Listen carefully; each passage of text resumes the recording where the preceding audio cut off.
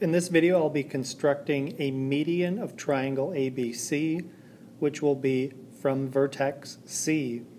By definition, a median connects a vertex to the midpoint of the side opposite.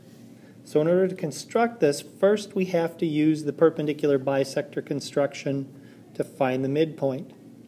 To do that, we're going to open the compass up more than half the length of segment AB and strike an arc below AB and above AB from each end of the segment.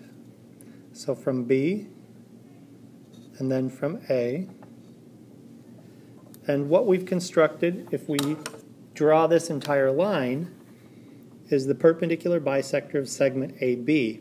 However, all we want is the midpoint, so all we have to do is mark the point where this line crosses segment AB, which is what I will call point M. That is our midpoint. So now, all we have to do is connect the segment from C to M, and we have constructed one of the three medians of triangle ABC.